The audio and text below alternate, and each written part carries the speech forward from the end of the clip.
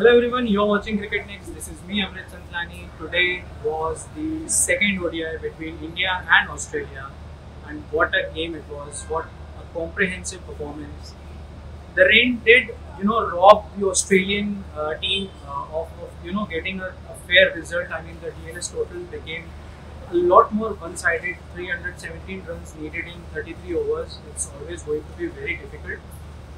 And then Ravichandran Ashwin picking up 3 wickets in the space of 7 balls. That was another challenge which left the Australian middle order in tatters. But there's a lot of things that we can talk about. Lots of positives. Once again, Rahul's captaincy out there. You could see that Rahul, he was very mature as a captain in the absence of Rohit. The way he rotated his bowlers once again, the way he went with Ashwin in the middle overs, knowing that there was a partnership building between Marnus and David Warner. Obviously, Ashwin removed Marnus first, then got David Warner, and then got Josh Inglis as well. 3 back-to-back wickets, which completely dented the Australian batting.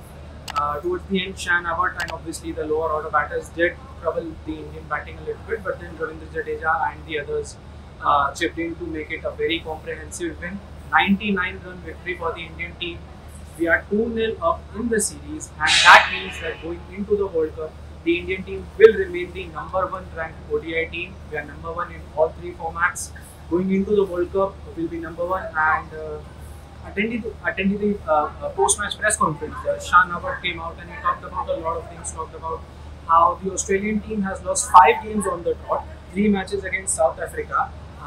They were leading 2-0 and then they went down 3-2. So he talked about that. He said obviously not a good thing as an Aussie supporter, but I mean the team has a lot of confidence, and I personally asked him about how them being the 5-time champions, is there any added pressure on them because they've lost 5 games in a row?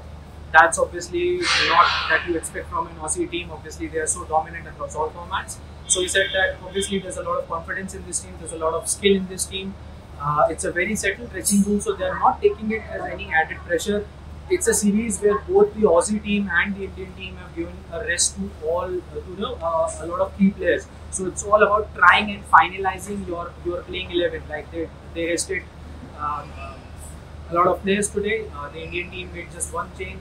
Jasprit Bumrah was not available. He went back to his family to be with his child, with his wife, and in came Prasidh Krishna. He started really well, got 2 early wickets, which set the chase up for India, helped them get a slight advantage in the chase, because in a game like this, if the Aussie team had gotten a 100-odd partnership, if the Indian team hadn't got the wickets early on, then Australia would have always been at a head start. But that's what Prasidh Krishna brings. Then towards the end of the innings, the rest of the players chipped in.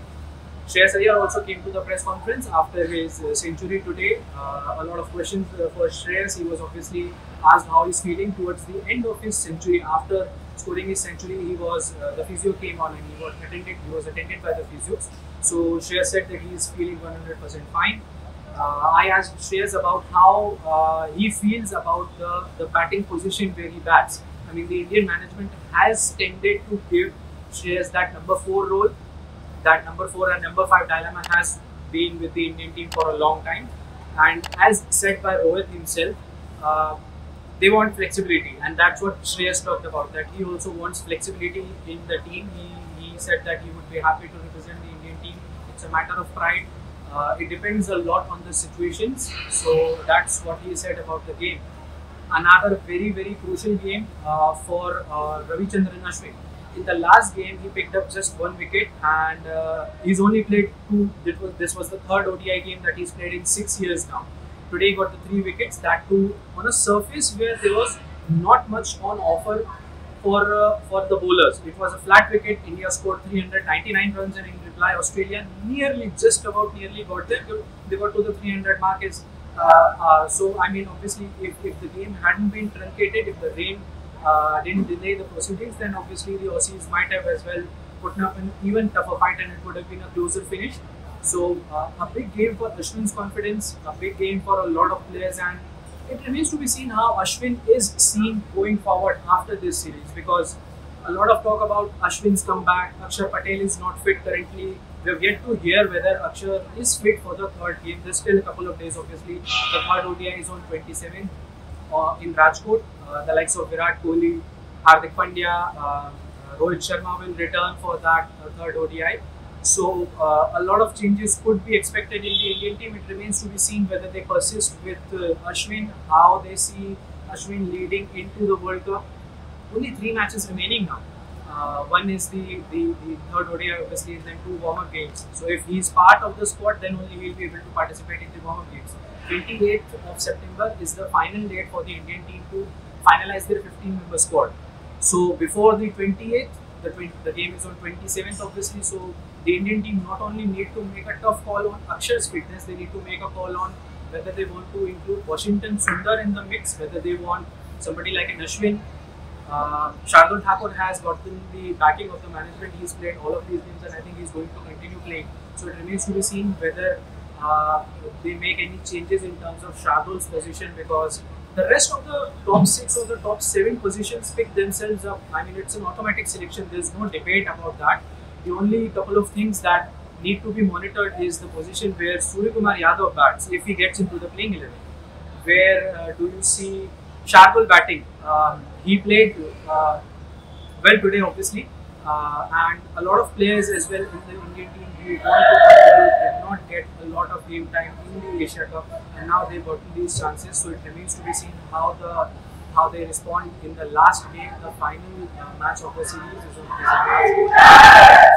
and India leading 2-0. They're the number 1 team, and a very, very clinical display from the Indian team. Full credits to them. Credit to the Australian team as well for fighting right until the end. And now on to the series finale. India have the series in the bag. It's a very promising display going into the World Cup, into a home World Cup when you lead 2-0 against an Aussie side. And lots of questions still unanswered, but the Indian management, I think, will figure out some or the other way. 27th is the final game. 28th is the last day to announce the Indian squad, the 15-member squad.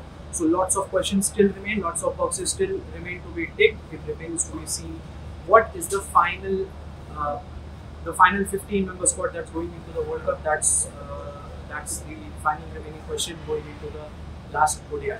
Hope you enjoyed this coverage at Cricket Next of the second ODI. Do follow the third ODI at Cricket Next. Stay tuned. We'll see you until next time. It's good.